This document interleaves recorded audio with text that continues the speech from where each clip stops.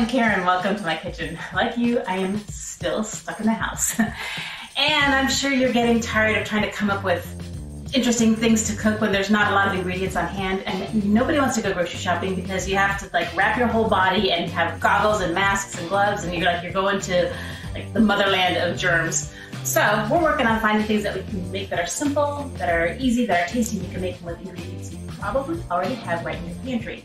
And today we are going to make Thai peanut noodles. So the first thing, I've got 8 ounces of linguine boiling on the stove, and ideally you would use fettuccine, but I didn't have any, and you can use spaghetti, you can use whatever kind of pasta you want. 8 ounces for about 10 minutes in some nice salted water.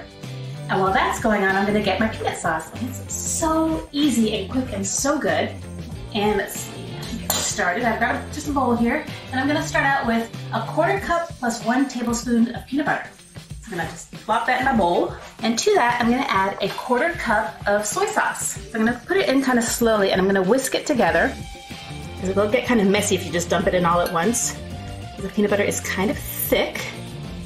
We're gonna whisk that together, and it's gonna take a little bit. We are gonna heat it up a little bit, which will help speed things or speed the emulsifying along. But to that, I am gonna add just a few ingredients that I happen to have in my pantry. And the first one is a tablespoon of rice vinegar. If you don't have rice vinegar, you can use apple cider vinegar, you can use white vinegar, but if you have rice vinegar, even better. I'm gonna add also a teaspoon of sesame oil. And if you don't have sesame oil, you can leave it out. And you can put olive oil if you want, but you don't really need it. It's just adding a tiny bit of flavor to that. And then I'm gonna add some seasoning. I've got 1/2 teaspoon of garlic powder. I'm gonna dump that in. I have 1/4 teaspoon of dried ginger. All these things right in the spice rack. Still stirring, mixing. So I've got 1 tablespoon of brown sugar. I'm mixing that in there. And I'm also gonna add 1 tablespoon of honey. Put that in there. And now I'm just gonna pop this in the microwave for about 40 seconds. And we're just about done. Make sure you take your whisk out though. Don't want metal in the microwave.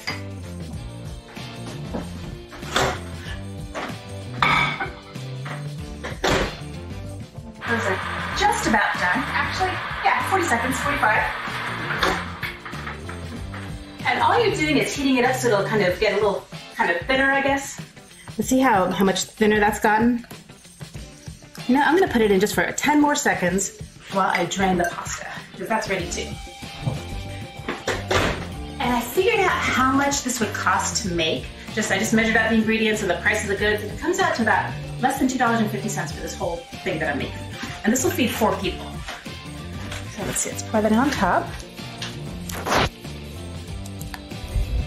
I'm just mixing that through. It smells so delicious. I mean, this really is just as good as any of the, if you go to Thai restaurants, this is as good as anything you'll find there. I'm just gonna chop up some scallions. And these will just make a nice garnish and add a little bit of flavor. I'm just gonna sprinkle them on top at the end. We're gonna pour these out into our platter. Ooh, there we go.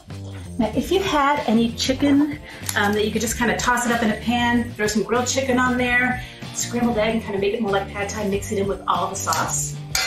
But I'm gonna top it with my scallions. And since I happened to have 87,000 pounds of peanuts, I took about 3 tablespoons, gave those a nice rough chop. I'm just gonna sprinkle those on top. And look at how beautiful and delicious that is. So thank you for stopping by. I had a great time. This was really fast and simple. I'll see you next time. We might do dessert. Next time we cook out of the pantry, cook it from the heart.